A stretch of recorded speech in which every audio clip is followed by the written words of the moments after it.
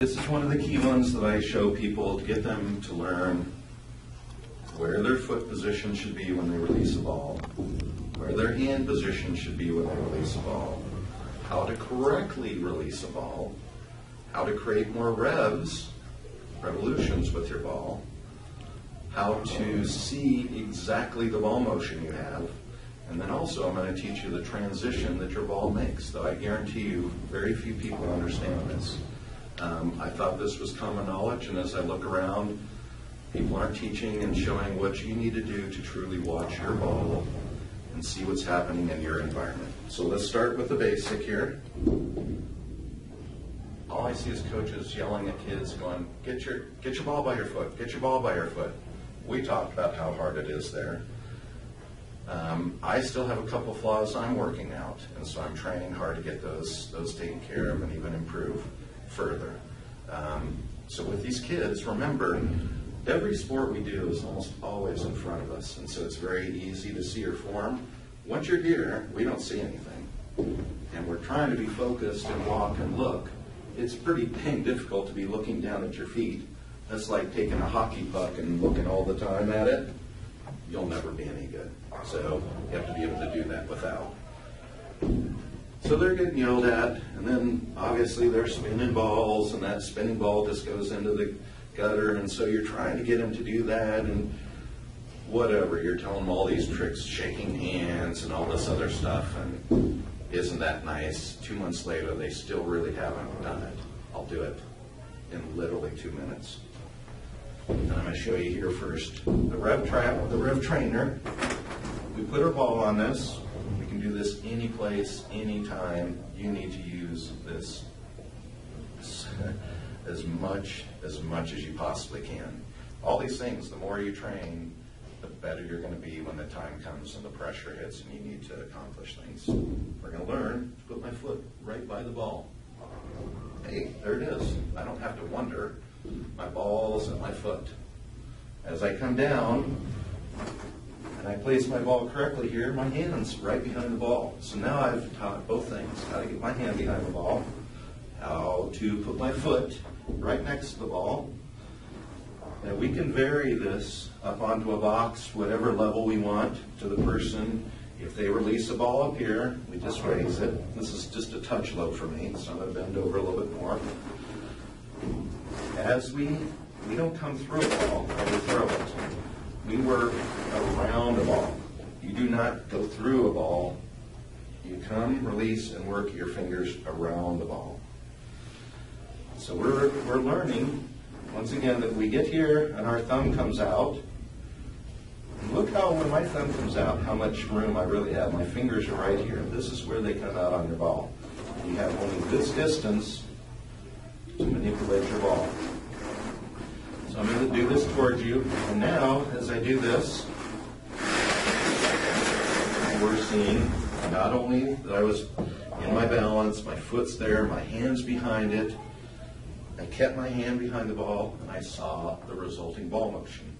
So here's how I teach these kids really quick. When we're over here, and I show them, they're basically spinning a ball. So you show them, and you go, okay, so if I spin that ball like that, they see that it's going like that, where's the ball going to go? Well, it's going to go over there. Exactly.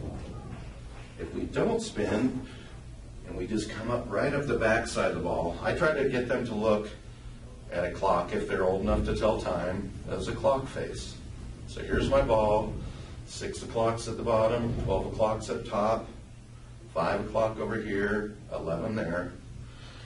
So all we're doing is we're taking our fingers at 6 o'clock and pulling them up to 12 o'clock. That keeps it right behind the ball. So we're just going to tell them that, or even for a younger person, all I want you to do is keep your hand here, finish out in front, and they see this ball motion. They see that it's spinning forward. That will allow you to hit pins. Then I take my axis trainer. And I say, this is your ball too. Same thing. We want it off our fingertips. If you do this, it goes into the gutter. All I want you to do is toss this to me. So I'd be right there, and we get them just to do this. Perfect. perfection.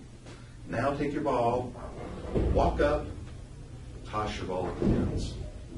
I'm telling you every single time.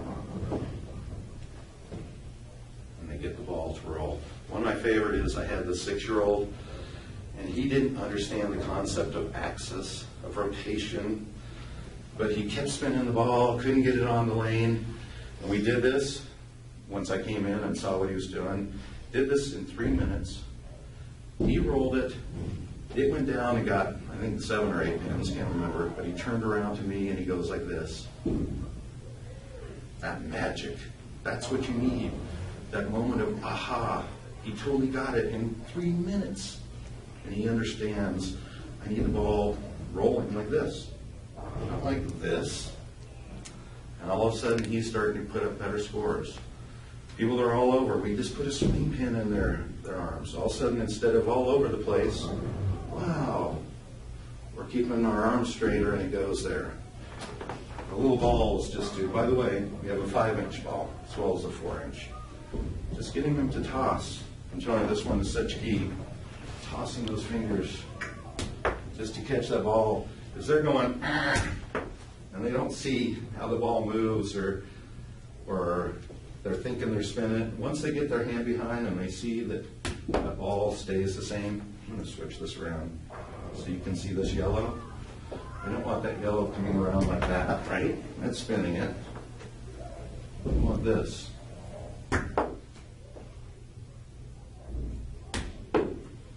That's repeatable. Once they repeat, they're going to get their scores up.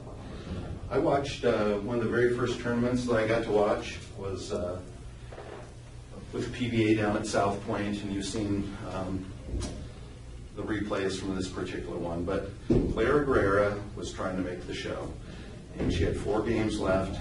Every other guy that made the cut was literally, here's the ball return, there at the ball return, and they're rolling it way across the lane, trying to work it down to, I believe it was about the 7-8 board, and fired in. Clara, because she's unique, she knew what she was good at. She never went to their game because she would lose. If they played her game, they would lose. She went far right and played it down that 3 board. I think it was 270, 279, 279, 270. Second woman ever to make the show. If she did not play to her skill, she would have never, ever made it. She had to understand her ball motion. She had to understand the environment and where it was best for her to play. I'll tell you one analogy you guys always use. If you go to 33 flavor ice cream and you have all these condiments, cherries and chocolate and sprinkles and marshmallows, all the different things you have, between those ice creams and condiments, you have at least 1 million choices. But yet you go in and you pick the ice cream that's right for you, not what everybody has. That'd be boring. It's what you like. Bowling, we've got 40 boards there. We've got oil, we've got friction, we've got different balls, we've got every type of human shape there ever was. Small, big, skinny, whatever. And then you have all the different positions that we all use. There's literally 1 billion choices probably in bowling between all the variables.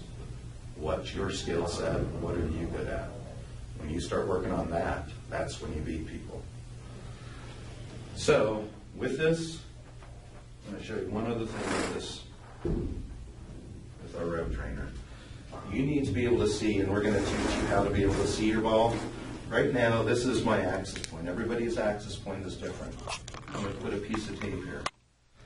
And with an axis point, it's like that axle on our car. As I'm going down the lane, we have just that piece of tape, and the ball's going to be rotating around it. As it gets into oil, you're going to see the ball, the tape starts wrapping around in a circle where it was. And then at the very end, you're going to see that ball turn to the right for a right-hander, left for a left-hander, and that tape will actually disappear. Most people don't understand that as my ball is going down this way down the lane, this pink is towards you, as it comes into friction, This white is going to want to get back over towards 0, and that's where the ball transitions. It doesn't stay the same. It starts transitioning, and it stands up. And then, because it wants to find its center of gravity, it will now roll straight forever. It's just like our Earth up in space. You don't know what's inside of our Earth, where the weight is. But because it spins freely, it finds that center of gravity where it spins equally. This is the same thing our bowling ball does. So we're going to show you how to look at that.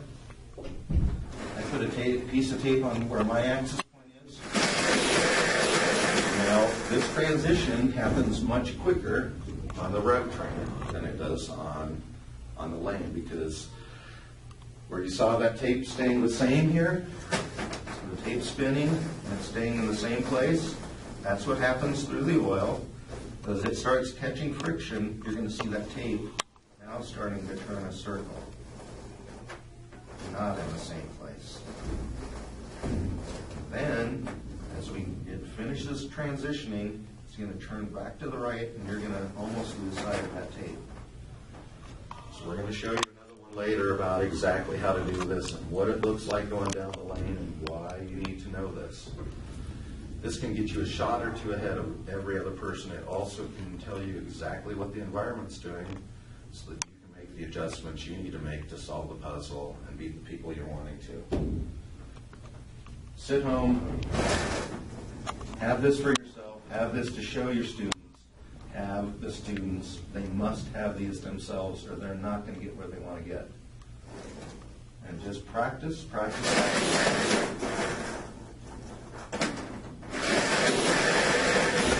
Over here, so we can see if we can feel a little nicer. Love to see from the side. Now, what I'm trying not to do is to rev that off the track like I just did. This isn't about getting forward movement. I'm trying to rev the ball, not throw it. That's pretty good. And then you'll see just the result in how many times it spins. Now about another half a rev, half a ball turn on that one. Wasn't a very good release at all. And revved it off again. So, this is the key of trying to sit there